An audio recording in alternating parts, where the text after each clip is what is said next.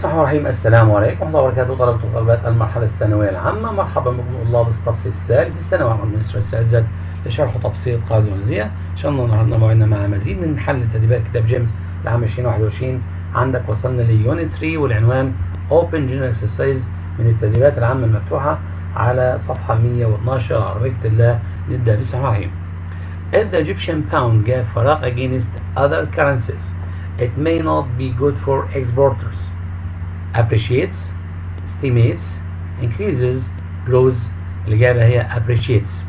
والمعنى للجملة الدقيقة، المعنى الدقيق للجملة اللي قدامك: لو زادت قيمة الجنيه المصري أمام كلمة against، مش معنى الحرف، ما نقولش إن هي ضد، يعني أمام العملات الأخرى، هذا قد لا يكون جيدا للمصدرين. exporters معناها المصدرين. الجملة رقم 2: All the people waited in Gaza silence as the funeral procession went past.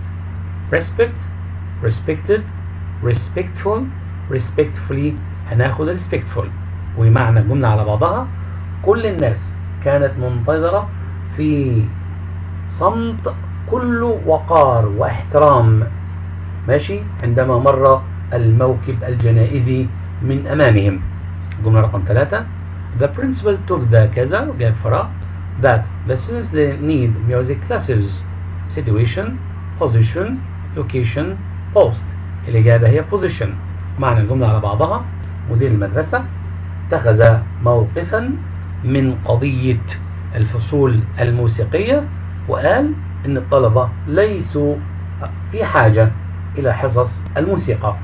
ودي الإجابة للجملة رقم 3 position. الجملة رقم 4: Technology will play a significant role in classroom teaching in the next few years in Egypt. Rule, device, role, character. الإجابة هي role، عشان يبقى معنى الجملة: التكنولوجيا أو التقنيات الحديثة سوف تلعب دورا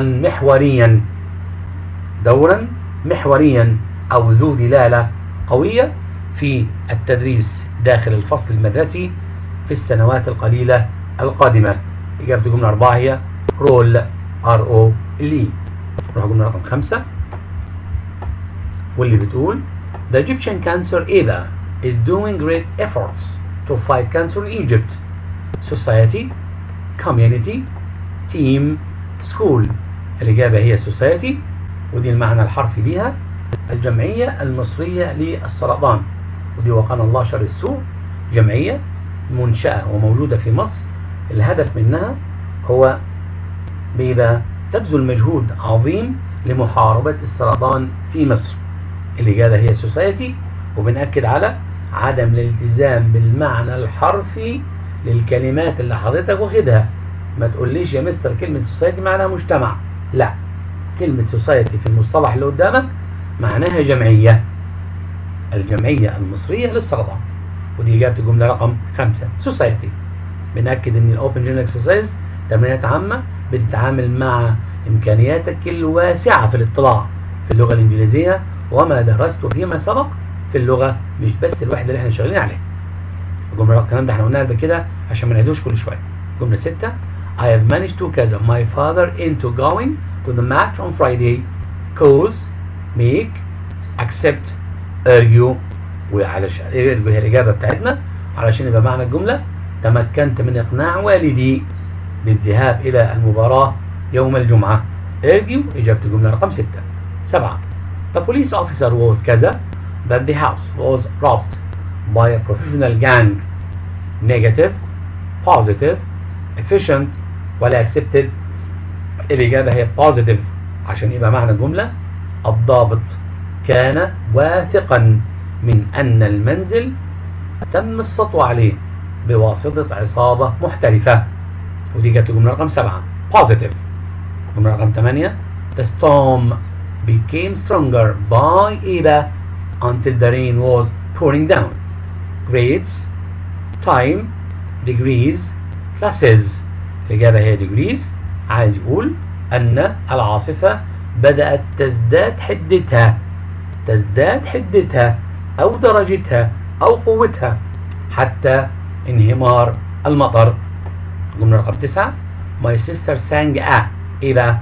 at the school concert because she had a beautiful voice. Group solo tune not. الإجابة هي solo. عايز أقول أنها أختي غنت أغنية بمفردها في الحفل المدرسي لأن لديها صوت جميل. جملة رقم 10 Most smokers take the smoking when they are teenagers. Up, off, in, down. الإجابة هي up بمعنى أن معظم المدخنين يبدأون التدخين أو يركنون إلى التدخين في سن المراهقة. ونروح صفحة 113 عشان نكمل Open General Exercise على الوحدة رقم 3 من كتاب جيم العام 2021. الجملة بتقول ايه في 11 I wouldn't advise جايب فراغ on the mobile phone while driving. You might lose concentration. To look, looking, look ولا to be looking, looking علشان يبقى المصطلح على بعضه. أنا لا أنصح بالنظر إلى الموبايل أثناء القيادة لأنك قد تفقد تركيزك. جملة رقم 12 I feel exhausted. I think I to bed now. I'm going. Will have gone. Go. Will go. الإجابة بتاعتنا هي will go ودي بنسميها قرار سريع. علشان كده أخدنا will go لأنه بيقول أشعر بالإرهاق بالتعب. أعتقد إن أنا هدخل علشان أنام الآن. ده بنسميه قرار سريع وده اللي خلانا خدنا will go. الجملة رقم 13 علا جاء فراغ apply for several jobs lately. واخد بالك من كلمة lately؟ دي كلمة من الكلمات الدالة على المضارع التام. She needs money to support her family. يا ترى has been having ولا has to ولا has had to ولا had to؟ الإجابة هي has had to بمعنى تحتم عليها أن تتقدم إلى عديد أو مجموعة من الوظائف لأنها كانت بحاجة إلى المال لكي تساند أسرتها أو عائلتها. إجابة الجملة 13 كانت has had to. 14 I heard وسام إيه بقى to her friend on the telephone yesterday. To be talking, talking, to talk, talked. الإجابة talking. I heard وسام talking. أنا سمعت وسام وهي تتحدث إلى أصدقائها في أو صديقتها في التليفون بالأمس. ونروح للجملة رقم 15 بتقول جايب فراغ I borrow your pen for a moment please. might, shall, should, must. الإجابة هي might I borrow your pen for a moment please. وده أقصى درجات التهذب في الطلب request. طلب مهذب جدا جدا باستخدام might. كنا رقم 16 بيقول لك فيها my brother بقى جايب فراغ in the job for 12 years before he decided to change it. كلمة before من كلمات الدالة على زمن الماضي التام. جملتها بتكون ماضي بسيط والجملة في الطرف الآخر بتكون ماضي تام. ماضي تام فقط ولا ممكن يكون ماضي تام مستمر؟ ده ينفع وده ينفع. نشوف الاختيار الموجود قدامي في الإجابات اللي عندك ونشوف مين فيهم الأنسب. works, has been working, had been working, is working. الإجابة بتاعتنا هي had been working وده زمن بنسميه زمن الماضي التام المستمر.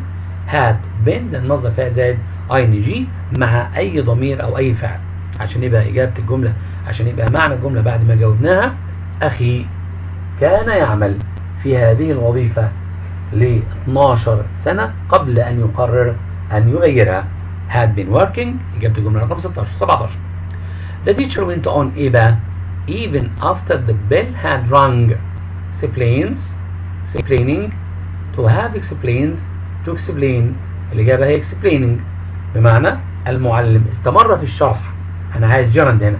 went on استمر في الشرح حتى بعد أن دق الجرس. قلنا رقم 18 I am supposed إيه بقى the Japanese delegation at 9 a.m. tomorrow morning. I am supposed to meet, meeting, meet, will meet. I am supposed يجي وراها to مصدر فعل. I am supposed to meet. ودي الإجابة بتاعتنا عشان تبقى معناها أنا من المفترض أن أقابل الوفد الياباني غدا الساعة 9 صباحا. الجملة اللي بعدها رقم 19 بتقول أحمد was happy جاء فراغ home and be amongst his family after his long absence.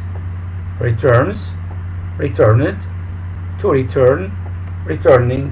الإجابة to return عشان تبقى happy to وراها مصدر فعل. أحمد كان سعيدا بعودته إلى المنزل وأن يكون بين عائلته بعد غيابه الطويل. الجملة رقم 20 بتقول He really gave فراغ to have his hair cut today. Apple should must ought. الإجابة هي ought عشان يبقى معناها He really ought to have his hair cut today. هو حقيقة يجب عليه أن يحصل على شعره مقصوصا اليوم. وكده تكون انتهت تدريبات Open Journal Exercise على يونت 3 من كتاب جيم العام 2021. وانتظرنا إن شاء الله في مزيد من التدريبات إلى باقي المنهج بتاعك مع معلم خبير للغة الإنجليزية مستر عزت، مدرسة الشمال ثانوي البنات محافظة سوهاج. السلام عليكم ورحمة الله وبركاته.